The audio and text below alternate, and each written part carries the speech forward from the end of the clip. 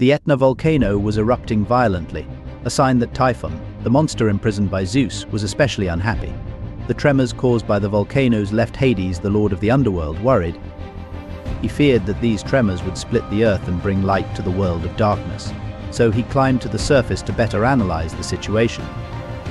Meanwhile, Aphrodite and her son Eros, also known by the Romans as Cupid, were watching Persephone, the goddess of spring. Eros and Aphrodite were offended by the fact that both the goddess Athena and the goddess Artemis were virgins and pure, thus denying the impulses of passion and love. Persephone was on the same path. To maintain her chastity, her mother, the goddess Demeter, took her away from Mount Olympus since she was constantly besieged by various gods.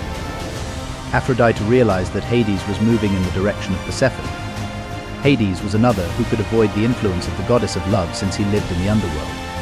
But Aphrodite believed that this was the time to change that. Eros chose his sharpest arrow and struck the heart of the god of the underworld. Hades did not perceive anything, for the arrows of Eros cannot be detected, but when precise, they have a devastating impact. When confronted with Persephone, Hades was seized by an enthralling impulse. He was hopelessly in love. Impetuously, Hades grabbed his beloved and caused the earth to open so that he might return to his domain. Demeter, the mother of Persephone and the goddess of crops, missed her daughter and went around the world in search of her girl. After much searching, she met one of the nymphs who used to accompany her daughter. The nymph told her how Hades had kidnapped her and led her into the underworld through the land that had opened up. Due to her deep sadness for not finding her daughter, Demeter eventually neglected her tasks, and thus the land became infertile and the crops were lost. Knowing her daughter's fate, Demeter turned to Zeus so that he would force Hades to return her daughter. Reluctantly, Zeus said he could not do anything since Hades was sovereign in his territory. Demeter threatened to make the world infertile forever since the land was complicit in her daughter's abduction by opening the way to the underworld. Alarmed by the threat, Zeus decided that Persephone could return to the surface as long as she had not eaten anything offered by Hades.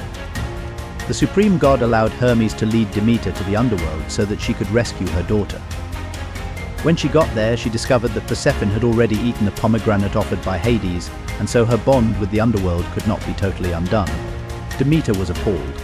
To soften the relationship with her mother-in-law, Hades proposed that Persephone spend half the year with each one of them. Sealing the agreement, Persephone could return to the surface with her mother.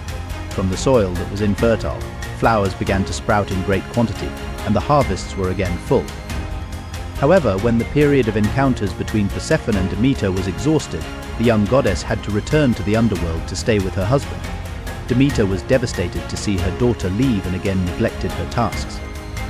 However, with the return of her daughter after the period with her husband, everything returned to flourishing, and thus the seasons began.